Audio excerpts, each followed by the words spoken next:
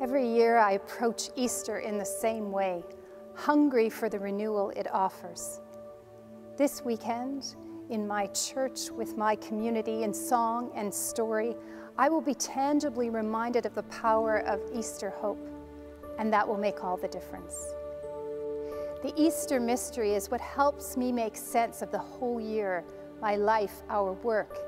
If death is not the last word, then neither is war, or poverty, or oppression.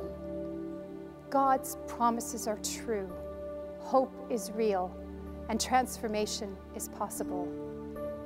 Easter draws us into a conspiracy of hope, where we refuse to accept injustice and we collaborate to bring about the profound changes needed for abundant life for all.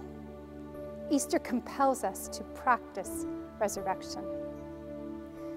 When I spend time with a KAIROS local group, or sit in a learning circle with Indigenous peoples, or visit with a global partner, hope is made visible to me.